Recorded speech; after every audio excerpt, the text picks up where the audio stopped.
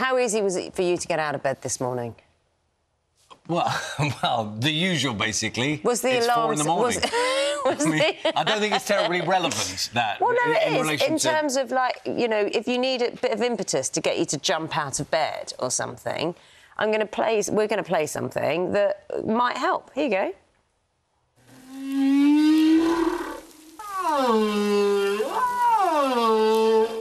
Whale song. Rather wonderful, really. There's been some work done by scientists looking into the language of whales, and it suggests that whale song is more similar to human language than previously thought. Can't hear it anymore, Charlie. Do you know what I'm slightly... Oh, come on, a little bit more. So what researchers did is they looked at how human babies kind of learn words, discover words, and they've applied the same technique to the sound of humpback whales and found that the whales use an almost language-like structure. So they've lots of short sounds rather than long, complicated ones. So my initial reaction to that was the reverse, which is it made me rather want to lie down.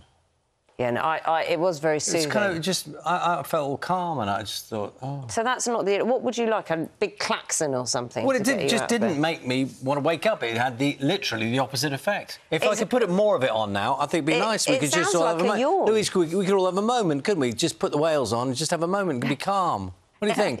Morning, Louise. More exciting than the weather at the moment. Oh, really? Oh, sell it, Lou. Sell it, sell it. It's a bit grey. It's a bit grey.